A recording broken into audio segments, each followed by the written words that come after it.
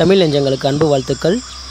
ரொம்ப நாளாகவே சமூக வலைதளங்களில் ஒரு செய்தி பகிரப்பட்டு வந்தது. அது என்னென்னு பார்த்தோம்னா, வனசாலைகளில் அடிக்கடி நடக்கக்கூடிய இந்த விபத்துகள், இது சம்பந்தமாக மக்களுக்கு ஒரு விழிப்புணர்வு ஏற்பட வேண்டிய இந்த பதிவு. பொதுவாகவே நாம் விடுமுறை நாட்களில் அதிகமாக செல்லக்கூடிய இடங்களாக இருப்பது என்னவென்று பார்த்தோமானால், அது இந்த வனவிலங்குகள் வாழக்கூடிய இடங்களாக இருக்கக்கூடிய இந்த காடுகளாகத்தான் இருக்கிறது.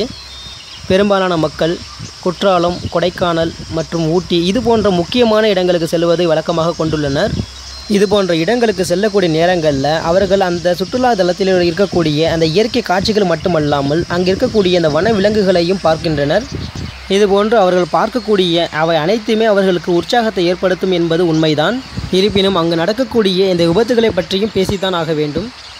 தமிழகம், கேரளா, கர்நாடகா ஆகிய 3 மாநில நெடுஞ்சாலைகளும் ஊட்டி, மைசூர், முதுமலை மற்றும் பந்திப்பூர் புலிகள் சரணாலயம் வழியாகவும், மற்றொன்று கோழிக்கோடு, மைசூர் முத்தங்கா வயநாடு வனவிலங்கு சரணாலயம் வழியாகவும் செல்லக்கூடியதை பார்க்கிறோம்.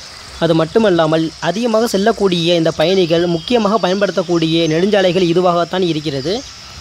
இந்த சாலைகளில் நாள் ஒன்றுக்கு ஆயிரக்கணக்கான வாகனங்கள் செல்கின்றன. ஆனால் யாரும் வனத்துறை அறிவுறுத்தலின்படி செல்வதில்லை என்றே அவ்வூர் மக்கள் தெரிவிக்கின்றனர்.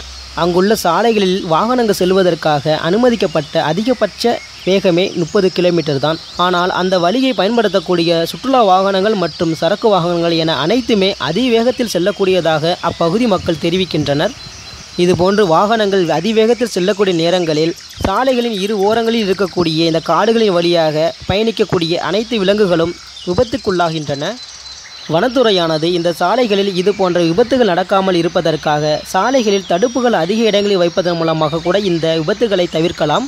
அது மட்டும் இல்லாமல் சுற்றுலா பயணிகளாக இருக்கக்கூடிய நாமும் வனவிலங்குகளுக்கு உணவளிக்கக்கூடிய நேரங்களில் வாகனங்கள் வருகிறதா என்று பார்த்துவிட்டு கூட உணவளிக்கலாம். இதன் மூலமாக விபத்துகள் குறைக்கப்படும். எனவே ஒவ்வொரு உயிரினங்களுக்கும் ஒரு குடும்பம் உண்டு என்பதை உணர்ந்து செயல்படுவோம். இந்த தகவலை உங்கள் நண்பர்களுக்கும் பகிர்ந்து கொள்ளுங்கள். மேலும் நம்முடைய சேனலையும் சப்ஸ்கிரைப் செய்து கொள்ளுங்கள். நன்றி.